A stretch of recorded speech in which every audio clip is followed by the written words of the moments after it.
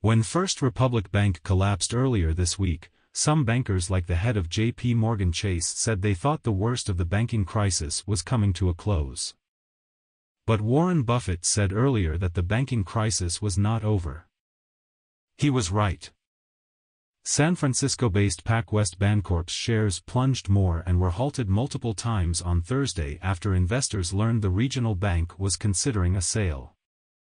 While the bank says it has not experienced a high number of customer withdrawals, the news still stoked fears of a potential surge in withdrawals among regional banks.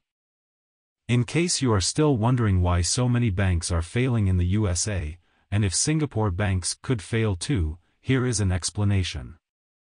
As the Federal Reserve tightened monetary policy and raised interest rates to fight inflation, the value of mortgage-backed securities and U.S. Treasury bonds held by banks plummeted.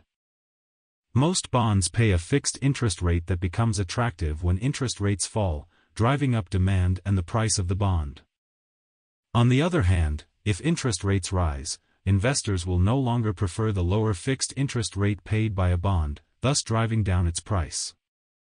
For some banks, the unrealized losses brought on by the Fed's sudden interest may become actual losses if they have to sell securities for liquidity or other reasons.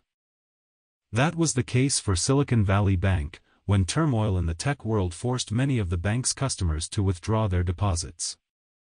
Like First Republic Bank, now, Pacific Western Bank lost 20% of customer deposits compared to the end of last year as customers moved their deposits to the perceived safety of larger banks.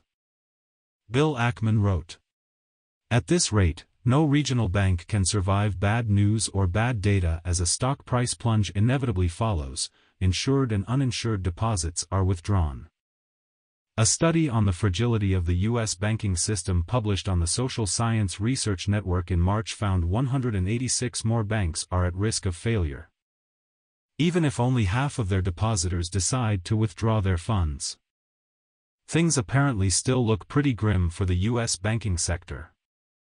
However, like I have said in previous videos I have produced, DBS, OCBC, and UOB are not regional U.S. banks. They do not have the problems these U.S. banks have. Although fundamentally sound, this does not mean that Singapore bank stocks could not suffer from a bout of market pessimism.